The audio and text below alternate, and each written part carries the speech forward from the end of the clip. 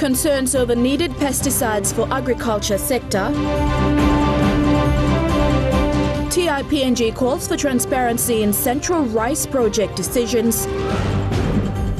And RSPCA gets much needed new clinic.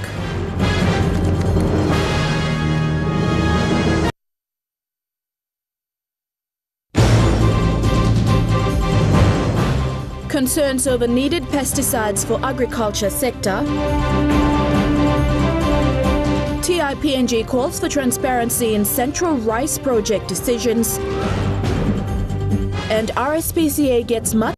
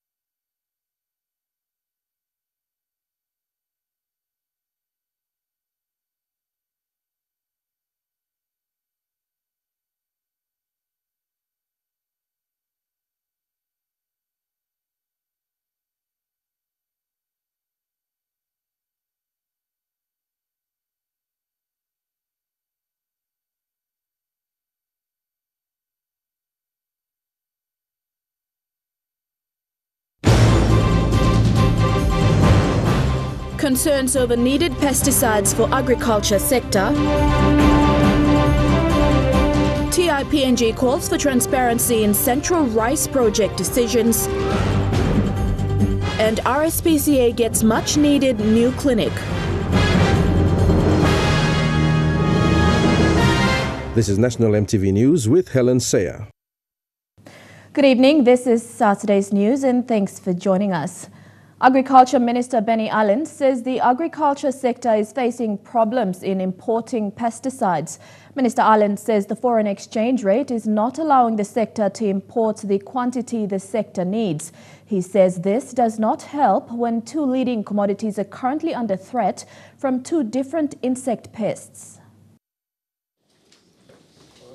With the announcement of threats by the coconut rhinoceros beetle and coffee berry borer, the agriculture sector is now looking at options to minimize or control the harmful effects it can have on coffee, oil palm and coconut. The agriculture minister says the current economic reality faced in the country does not help with the importing of pesticides from abroad. The bank cannot give us enough foreign currency to import the chemicals from overseas. So that has been our problem at the moment. For the coffee berry borer, government agency Coffee Industry Corporation is working closely with farmers in Eastern Islands and Jiwaka to control the spread of the disease. At the moment they are doing the cuttings, stamping. They are cutting down the trees. Affected trees in those areas. With the sector seeing another threat with the presence of the coconut rhinoceros beetle, Vice Minister Henry Ames says it will be an expensive exercise to save the sector. So this will take some time, but we hope that one day we will reach our goal and try to have a good a crop that without any effect from pest and disease. However, talks between CIC and a foreign company will see the shipping of a limited quantity of chemicals into the country. The agriculture minister says this is the option awaiting funding from the 2018 national budget. At the moment, CIC has arranged with a company in Japan. The company is called MG Corporation. That company has decided to supply chemicals without any payment, and payment can be sorted out at a later date when. Jack Lopave Jr., National EMTV News. Agriculture Minister Benny Allen says the multi-million Central Rice Project is temporarily suspended due to quota disagreements between importers. Minister Allen said that is now before the Attorney General and State Solicitor before a report is compiled and presented to the National Executive Council. It has been over 2 years since the project was launched in Central Province. we are not stopping it.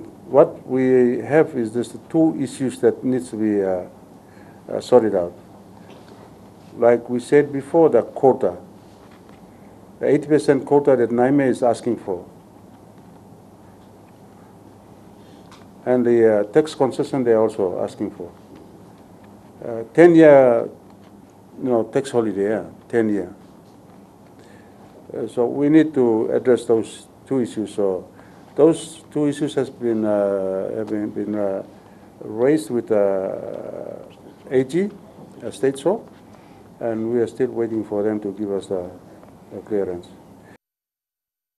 Transparency International Papua New Guinea is calling on the Minister for Agriculture and the national government to ensure that decisions concerning the Central Province Rice Project are transparent and open to the public. Agriculture and Livestock Minister Benny Allen says the government was in the process of reviewing the Naime Rice Project in Central Province. TIPNG Chairman Lawrence Stevens, in response, says Papua New Guineans are entitled to know why their government is risking their access to food by bringing in a company that was registered only 7 years ago, has not grown a single grain of rice, and is suspected to have ties to former Indonesian fugitive Joko Chandra. TIPNG is calling on Minister Allen to be open and inclusive to all views before making this important decision. You're watching National EMTV News. Among stories after the break, Telecom HQ sets up Kadova BM relief collection and RSPCA gets new clinic. Stay tuned for that.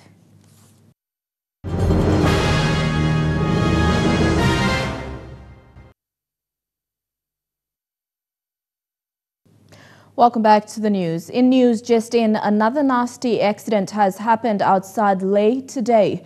A PMV bus and a vehicle belonging to a construction company collided outside Lae's 8 Mile. Initial reports indicate that several people are seriously injured. Police arrived moments later to clear traffic and allow those injured to be transported to the hospital for treatment. The accident is the second in a space of a month. Telecom PNG has joined other members of the business community in lending support towards the Kadova relief. Telecom PNG staff, through the Telecom Foundation, have set up a relief box at their Waigani headquarters for the Kadova BM volcano relief. Acting Telecom CEO Xavier Victor was on hand yesterday during the launch of the Kadova BM relief appeal at Telecom headquarters.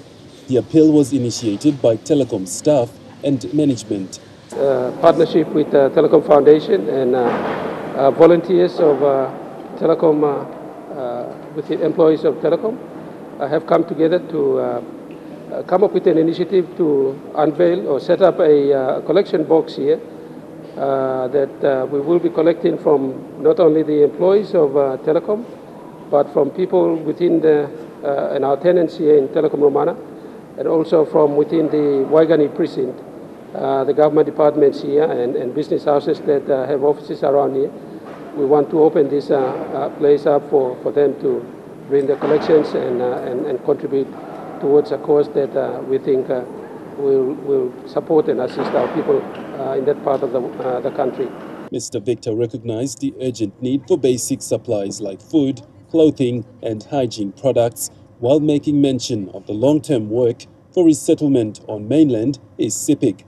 It is only fair as a Papua New Guinean company that we initiate such initiative and go towards supporting our people that are affected by natural disaster. So that's what we want to do. It's not a competitive thing. I think it is a community thing that we want to take, and we don't want to claim anything out of that. We just want to make sure that we are there to support our people in the time of need. Cash donations are encouraged to be deposited in the designated Kadova Relief Bank account set up by the ECPIG provincial government, now shown on your screen. Godwin Eki, National EMTV News. A mother of 3 is appealing to the public for donation in cash or kind after their home was gutted by fire. Elsie Pavia from Western Province told EMTV News of the fire that burnt down their home at Morbe Block in the Port Moresby South electorate. She says the only thing she could save on that night were her 3 children and her certificates. So I gathered the 3 children into a bed sheet and pulled them outside. I went to my belongings again, but the fire was so hot and I got scared. I only got my certificates and work papers from the ski cooler and ran out. The family now appealed for donation to support families and rebuild the house again. Toro Games has officially reopened this morning at Garden City's ground level. Managing Director Henry Torbett Jr. is excited to see young individuals come ready to play. Tournaments happen on Saturdays and winners get to win great prizes, including cash. 60 Xbox One. And Managing Director Henry Torbett Jr. was excited to see young people coming in ready to play this morning. After relocating from Waigami, Toro Games is now officially open at Garden City from Monday to Saturday. And yeah, we saw good numbers, good turnout of people. And we thought, oh, maybe, we can actually open a shop and have a presence in Moresby so that our gamers can come straight to us anytime. Lohia Mero is a gamer who came a bit late to register this morning, but is happy to be hanging out with his friends. A lot of people play here, so let's come and scope out and probably hop in a few matches. Bernard Ipauki is a dedicated gamer who absolutely loves the thrill of playing. He is happy that Toro Games is open, and he was waiting around because he is one of the champions who will be competing in the finals. Growing up, I had friends who had video game consoles, and I kind of grew up into it. Like not everywhere I went, but it was something that really caught my attention. And the more I began to play, the more I got indulged in it. I became actually pretty good at it, and I kind of sparked that competitive spirit inside me. And ever since then, I've been frequently entering the local tournaments. Lillian Kinea, National EMTV News. The Royal Society for the Prevention of Cruelty to Animals, or RSPCA, has just begun building a new clinic with offices and a cattery. This is good news for all animals and pet owners around PNG. RSPCA is the only private vet clinic in PNG and operates their clinic, shelter, pound management and education program purely from donations, fundraising, business support and clinic fees. RSPCA has just begun the building of its new clinic. This will see more office space for staff and a new cattery for cats.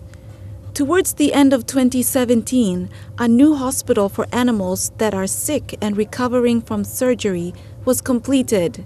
We're building a new clinic, so we're going to actually have a brand new facility, something we haven't had ever. So our vets are going to be very, very lucky. They're all going to have their own individual treatment areas. We're going to have a new laboratory in there. We'll have space for actually treating animals as well as just giving them the injections and things that they normally have. So it's really exciting. Work has just started, so it doesn't look like much at the moment, but we hope by the end of April we will have our new facility. RSPCA is the only private vet clinic in PNG. It offers a wide variety of services, including surgery and boarding for animals whose owners are traveling. They're worming, all those sorts of things for any surgeries, any treatments that need to be done. We have a hospital as well, so animals can stay here while they recuperate. We have the boarding service that I just told you about, so people can leave their pets here. We're usually very, very busy here over Christmas because a lot of people go on leave at Christmas time. So we have lots of little furry babies that come and stay with us. And we also have an adoption program, so our guys go out and pick up stray dogs off the street, sick ones and and strays. So if they're really, really sick, they will be humanely put to sleep, and we try and rehome all the others. So not an easy job at all. But RSPCA also has the Adopt a Pet program. Last year saw 70 cats and 73 dogs adopted into new homes. This is Debbie, who is still in dire need of a new home. Animals who stay more than a year have been put to sleep if they don't find a home. Helen White says that the number of animals continues to increase, but they want to be able to care for all. We've currently got about 40 dogs and about 47 cats that are all looking for new homes. So if people want to come down and have a look and meet them, they can, and hopefully add a furry friend to their household. And we love playing with the animals. So, I mean, I'm sure that people at home, it enhances their lives, it enhances the lives of the animals. And it's just a wonderful thing to have a pet in your life. Lillian Kinea, National EMTV News. You're at Saturday's News. We'll have a look at what's happening overseas when we come back. Stay tuned.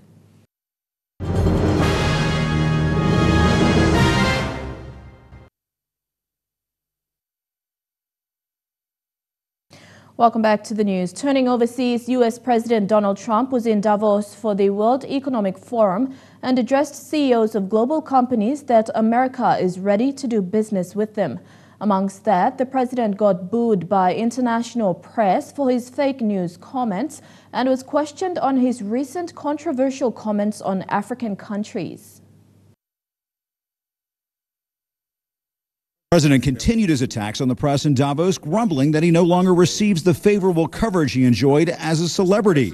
As a businessman, I was always treated really well by the press. You know, the numbers speak and things happen, but I've always really had a very good press. And it wasn't until I became a politician that I realized how nasty, how mean, how vicious, and how fake the press can be as the cameras start going off in the back. Despite that cry of fake news, the president remarked without any evidence that there would have been a stock market crash had Hillary Clinton been elected. Had the opposing party to me won, some of whom you backed, some of the people in the room, instead of being up almost 50%, the stock market is up since my election almost 50%. Rather than that, I believe the stock market from that level, the initial level, would have been down close to 50%. The president came to Davos to take credit for the booming American economy, calling on companies across the world to move to the U.S. America is the place to do business. So come to America, where you can innovate, create, and build. But that welcoming tone came with a vow to start controlling the number of immigrants entering the U.S. based on new criteria.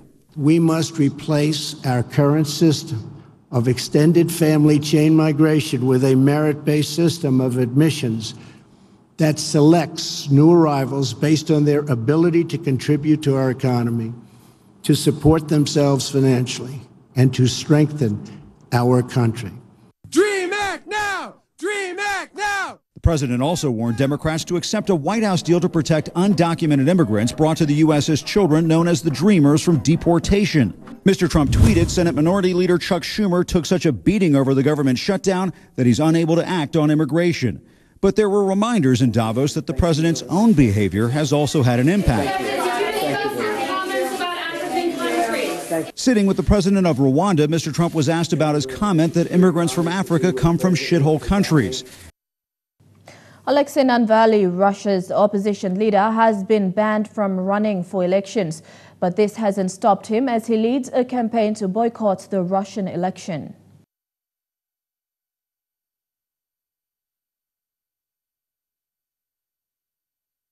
The Putin regime is built on corruption, and Putin himself is the most corrupt. His family is directly involved in corruption. According to official data, over 20% of our population lives below the poverty line. And people link the obvious. Why are we so poor? Because they steal so much. Regardless of the popularity of that issue, you have been prevented from standing in these forthcoming presidential elections. Now, do you think that Vladimir Putin is genuinely concerned or fearful of you as a political opponent? Он боится любых реальных конкурентов. He is scared of all real competition. We see in these elections that he only allowed those to run who do not even resist, do not even do any campaigning. When they saw that we are actually fighting for people's votes, they got scared. The famous Putin's ratings, all these 86%, 70%, all of that the sociologists and political analysts love to talk about. They exist in only one scenario, when Putin places the candidates he controls. But that issue of polling numbers, I think, is important because, as you say, Vladimir Putin is polling more than 80% popularity in this country, if you believe the opinion polls, but you're polling just 2%. I mean, how much of a political threat does your movement really pose to this Kremlin juggernaut? Ну, смотрите, я участвовал в выборах один раз в жизни, в 2012 году. Look, I stood for election just once in my life. In 2012, I participated in the Moscow mayor elections, and everyone was showing me polls when I had 2%. And without money or any media support, I got almost 30%. Same thing goes for the presidential elections. Putin doesn't have an 80% rating. He has an 80% rating when compared to other candidates, whom he has let run. As we now approach the election season, well, we're already in the election season, as we approach the election, what are you going to do? What's your plan to try and get yourself on the ballot, to try and promote your cause? Or have you abandoned all hope at this stage of standing in this election? Мы призываем всех жителей России. We urge all Russians to join a voters' strike, not just refusing to vote, but campaigning so others don't vote as well. We are actively organising this boycott, and this is the reason why we are being raided every day and our staff are being attacked. As the leading opposition figure in Russia, you've been harassed. You get regular visits from the authorities, the police, the other inspectors. You've been insulted widely, and of course you've been attacked. How concerned are you in a country like this where opposition figures have been killed in the past? How concerned are you about your own safety and security? Я разумный человек. Я человек из реальной жизни, который уже... I'm a reasonable man. I ran my election campaign for 12 months, and out of these months, I spent 2 in prison. So I have a clear understanding of what this regime can do. But I'm not afraid, and I'm not going to give up on what I want to do. I won't give up on my country. I won't give up on my civil rights. I won't give up on uniting those around me who believe in the same ideals as me. And there are quite a lot of people like that in Russia. Floodwaters in Paris are threatening to damage 100 pieces of valuable art. The City of Love has come to a standstill as floodwaters have affected transport and walkways in the city. Statue of a soldier near the Pont d'Alma is Paris's unofficial flood guide. The waters of the River Seine, usually below his feet, have risen to his thighs. Weeks of heavy rains have caused the Seine to spill over onto nearby roads and flood the city's iconic riverbank walkways. The soggy conditions are making it tough for commuters and tourists alike to move about the city. The famous tourist boats, the bateaux mouches, have stopped running. Popular metro stations with stops at the Eiffel Tower and the Musée d'Orsay have been suspended, and a main train line has been disrupted. Rail officials say keeping everyone safe is their main concern. We know it's going to get worse, so we are very watchful. We have to be very vigilant so that there won't be any problem, electrical system problem on all our lines. So far, the floods haven't shut down Paris's museums, though they are taking emergency preparations. And the Louvre has closed off an entire wing. Nearly 2 years ago, when the Seine swelled to similar levels, the Louvre was forced to evacuate 35,000 pieces of art. The new floods come as Paris is just finishing repairs from the last, and the city's deputy mayor warns there's probably more to come. 2 flooding of the Seine River in less than 2 years. We have to change. We have to change the way we built this city.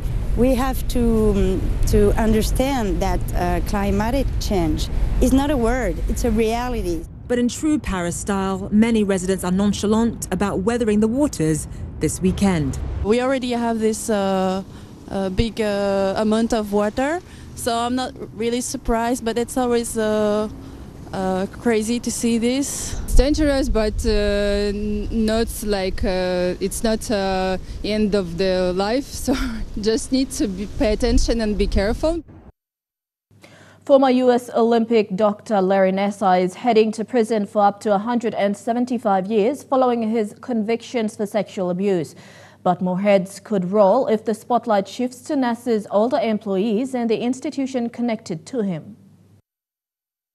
I've just signed your death warrant. After 156 victims had addressed their abuser, Judge Rosemarie Aquilina got her turn. Your decision to assault was precise, calculated, manipulative. Before Aquilina imposed the sentence, Larry Nassar addressed her and his victims. There are no words that can describe the depth and breadth of how sorry I am for what has occurred. Judge Aquilina did not buy Nassar's apology, reading aloud parts of the letter he had written to her last week. What I did in the state cases was medical, not sexual. The media convinced them that everything I did was wrong and bad. They feel I broke their trust. Hell hath no fury like a woman scorned. The judge told Nassar his treatments were not medical and reminded him he had admitted wrongdoing in his plea deal. Because you are guilty, aren't you? As the procession of victims came to a close, Rachel Denhollander called for the maximum sentence. So I ask, how much is a little girl worth? I submit to you that these children are worth everything. She was the first to publicly accuse Nassar of sexual abuse in a 2016 Indianapolis Star article. You started the tidal wave. You are the bravest person I have ever had in my courtroom. Kaylee Lorenz says she was only 13 years old when Nassar first abused her. You need to look at me and listen. I only hope that when you get a chance to speak, you tell us who knew what and when they knew it. Nassar's abuse did not occur in a vacuum. A culture was in place where children were afraid to say no to a grown-up and where complaints were not taken seriously. As Judge Aquilina said today, there needs to be a massive investigation to find out how this happened. You're tuned into National EMTV News this Saturday. Chukai Sports is up next, and it's a challenging time for our national teams in union and cricket. Details in Chukai Sports up next.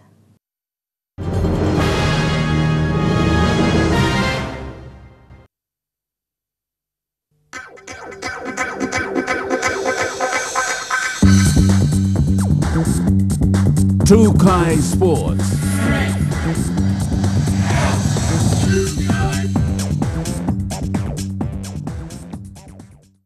Welcome to Chukai Sports. The PNG Palais scored their first try of the weekend, though losing to Japan 41-5.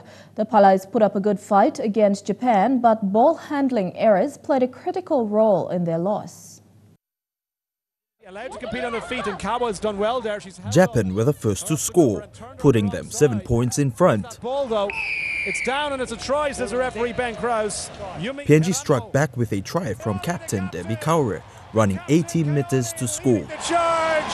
Papua New Guinea get their first try in Sydney! About time! An unsuccessful conversion kick saw the scores at 5-7. Japan replied a minute after, scoring through Chiharu Nakamura and extending their lead by 9 points. Chiharu Nakamura gets Japan's second of the game. Mifuyu Koida and Fumiku Otake added another 2 tries to extend Japan's lead at halftime.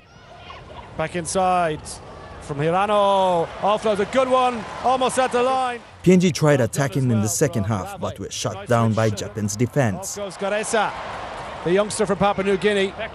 PNG was tryless in the second half, with Sayaka Suzuki getting a double and Chisato Yoko scoring 3 tries for Japan. Chance here for Japan, the offload is good, almost at the line, and they're over. The final score, PNG 5, Japan 41. Elijah Levet, National EMTV Sports. The PNG Pukpuk suffered another loss to England in the Sydney Sevens tournament in Australia. They lost 35 points to 5. Eventually get players there The Pukpuks were one man short early in the match after Himak Alu was sin-binned after a high tackle on an English player. Here's another look at the spear tackle. Yellow card. Are you serious, really, Losso? That's red every day of the week. England scored early in the match to lead 5-0. Dan Beebe then crossed over the try line to score England's second try.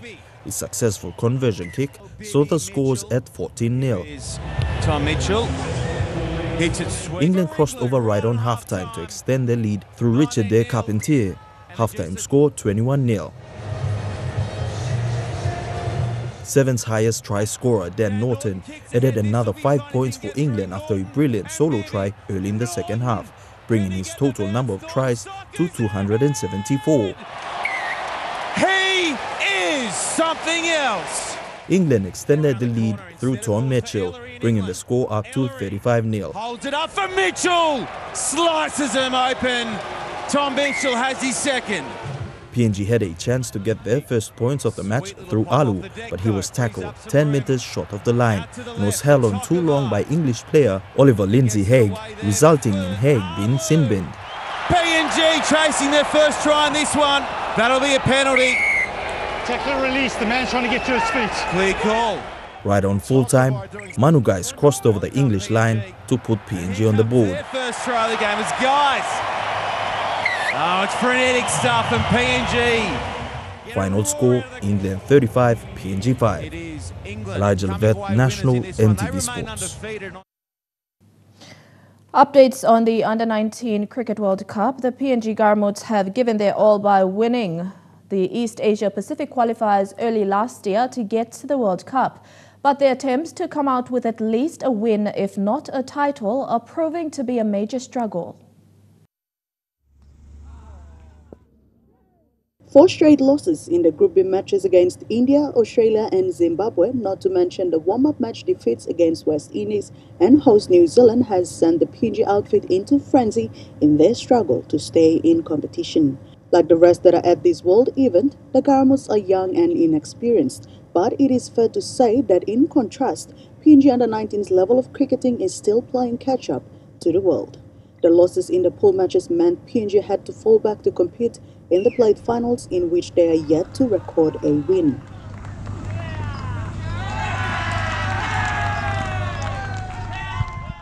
And they came short of yet another win by 80 runs in the plate quarter-final match against Canada a week ago.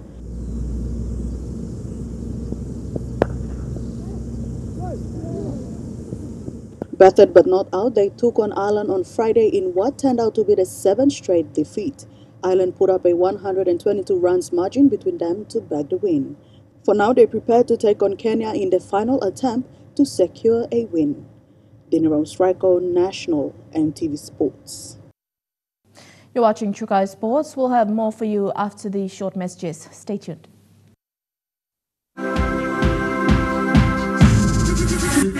Trukai Sports. Welcome back to Trukai Sports. To the Under-19s Cricket World Cup, New Zealand is looking down the barrel at a monster running chase against Afghanistan in the quarter-final. Afghanistan winning the toss and electing to bat before taking it to the New Zealand bowlers with some clinical stroke play. The Kiwis letting their opponents off the hook with a series of dropped catches as they decimated New Zealand's bowling attack to reach 100 runs before the 20th over. A bowling change then finally breaking Afghanistan's opening partnership. Seam position. Chopped on. Sandeep Patel ends the agony of this opening partnership. A short time ago, Afghanistan were 142 for 2 after 28 overs. An 11-year-old table tennis player from Cardiff has been named in the Welsh Commonwealth Games team. It's believed she is the youngest competitor ever to be selected.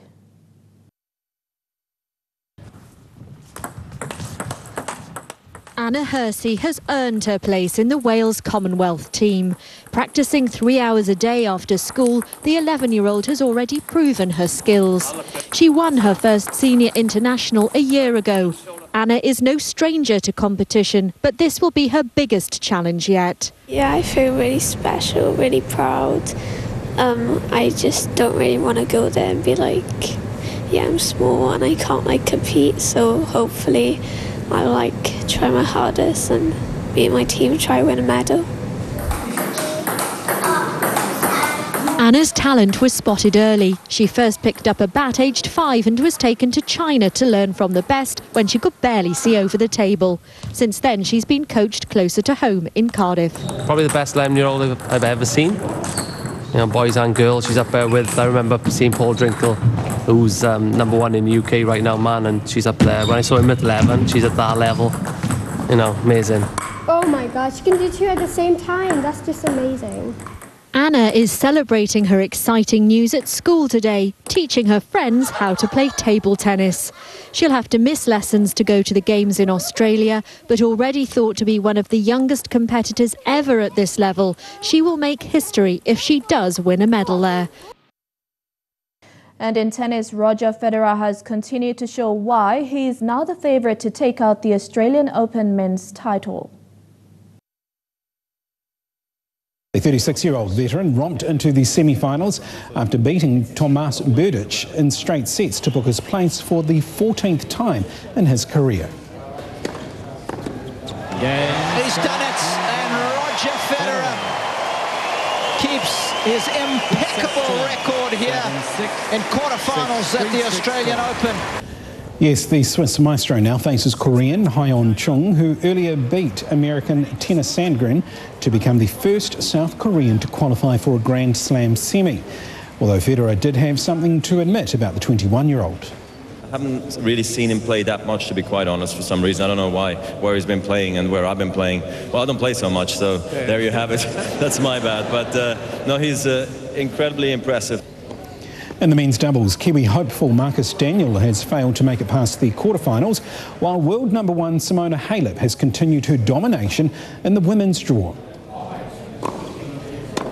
And Halep in ominous form. The Romanian sets up a mouth-watering semi-final clash with Angelique Kerber.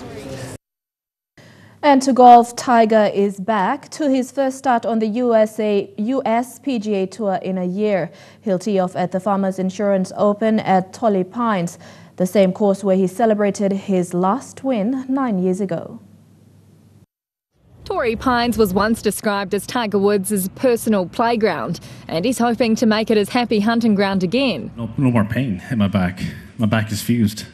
After recovering from his 4th back surgery, the former world #1's back competing with the big boys again. I just want to start playing on the tour and get into a rhythm of playing a schedule again. I haven't done that in such a long time, so I don't know what to expect. It's been a year since he's played a full field tournament, the 42-year-old slipping down the rankings to 647th in the world. When I came back off my ACL injury in 08 and started playing in 09, it was 9 months, but I had been playing a full schedule prior to that. Here I haven't played a full schedule since 2015. He's returning to the scene of his US Open win in 2008, the last of his 14 majors. I don't know what the number is going to be. I'm usually pretty good at calling the number before the tournament starts, but I haven't seen a lot of these young guys play. It seems everyone has an opinion on Tiger's comeback. Former coach Hank Haney thinks his old pupil still has what it takes, predicting a top 10 finish this weekend. 4-time major winner Rory McIlroy has no doubt Woods can stun the world again. But Masters champion Sergio Garcia's not confident, questioning Woods' ageing body. The Spaniard will need to get used to seeing his old sparring partner again. Yes, I'm looking forward to playing a full schedule and getting ready for the Masters. Woods' return to Augusta National is still 3 months away. We'll see if he can master Torrey Pines when he tees off tomorrow. And that wraps up Trukai Sports. I'll be back with the weather details after the break. Trukai Sports.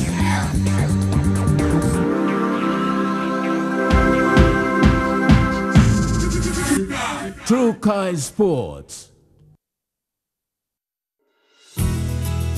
The weather details are proudly brought to you by Dulux Weather Shield. Worth doing with Dulux.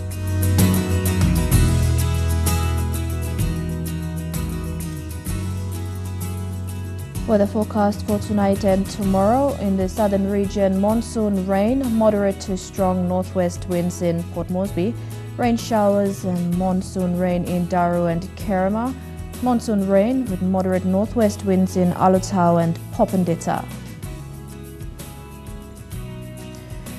In the Momase region, rain in Ley and rain showers in Wewak, Vanimo and Medang. In the New Guinea Islands region, experiencing rain showers with moderate to strong northwest winds. Lorengau, Kavieng, Kokopo, Rabaul, Kimbe and Buka. And in the Highlands region, monsoon rain in Mount Hagen, rain in Goroka, Kundiawa, Mendi and Wabeg. Forecast for small ships for the next 24 hours. Strong wind warning current for all coastal waters of Papua New Guinea. Gale wind warning current for all coastal waters of southern PNG Indonesian border through Torres Strait and Daru. Kiwai Island to Kerema, Yule Island to Hood Point, to all Milne Bay Islands, including Finchhafen to Vitia Strait, CSE Island to Long Island and Medang, also New Britain to New Island and Bougainville. Waters of southern PNG Indonesian border through Torres Strait and Daru to Kiwai Island, Kerema to Yule Island to Hood Point and Samarai Island, seas of 2.5 to 3.5 meters. Waters of Samarai Island to Cape Vogel to Finchhafen, seas of 2.5 to 3 meters. Waters of Finchhafen to Vitia's Dampier Strait to CSE Islands, Long Island to Medang, seas of 2.5 to 3.5 meters. Waters of Medang to Bogia, Wewak to Aitape, Vanimo and northern PNG Indonesian border, seas of 2.5 to 3 meters. Waters of Manus and its western group of islands, seas of 2.5 to 3 meters, and waters of New Ireland to New Britain to Bougainville, seas of 2.5 to 3.5 meters.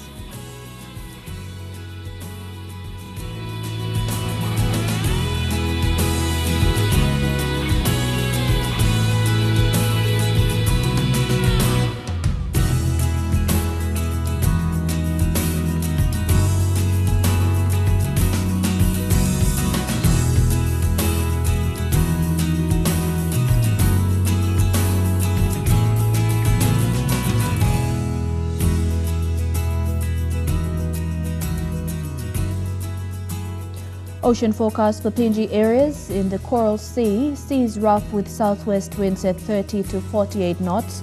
In the Solomon Sea, seas rough with northwest winds at 30 to 34 knots. In the Bismarck Sea, seas rough with northwest winds at 30 to 34 knots. And in the Pacific Ocean, seas rough with northeast to northwest winds at 30 to 34 knots.